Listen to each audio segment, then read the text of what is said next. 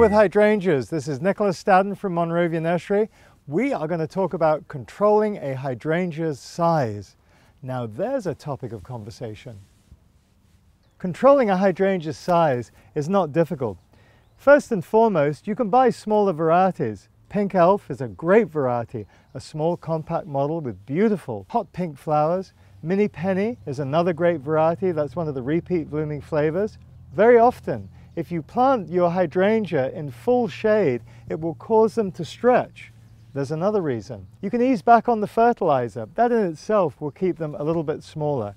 And then there's the pruners.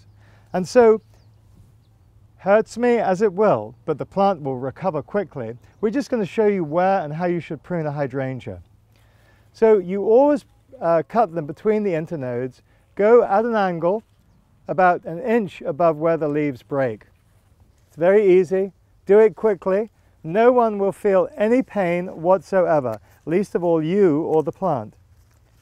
This is just an easy way to control the size. It'll get them nice and bushy and full.